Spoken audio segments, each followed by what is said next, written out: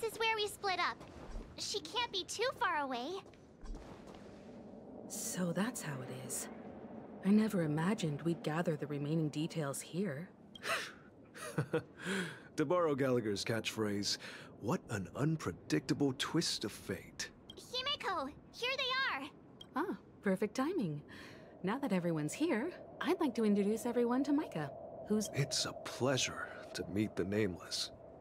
You know us? I've been keeping an eye on you since the day you arrived in Penacony. We would have met under more appropriate circumstances if Dreamflux Reef hadn't been isolated from the 12 Dreamscapes. Please, allow me to formally introduce myself. I'm Micah, the Gravekeeper of Dreamflux Reef. Gravekeeper? Life in Dreamflux Reef is pretty liberating. Everyone here mostly keeps to themselves, without meddling in others' affairs. My daily task involves cleaning a few tombstones. You're too modest, Micah.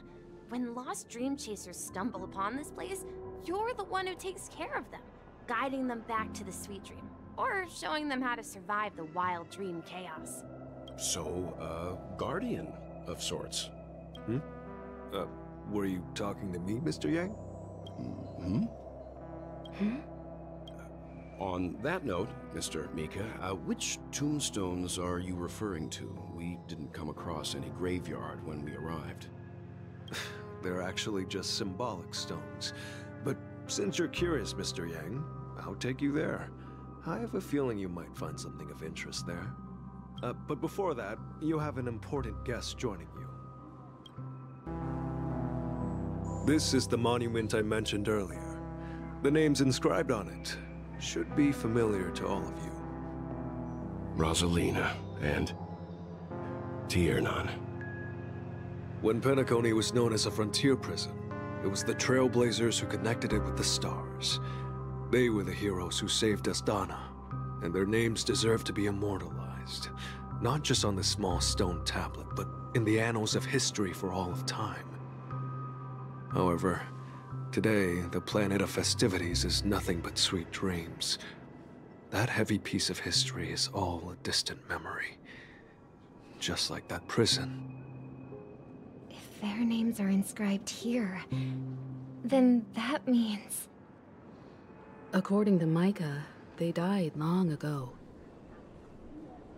Rosalina was killed during the War of Independence. She ventured alone into the heart of the star system to investigate the flow of Memoria, but she never returned.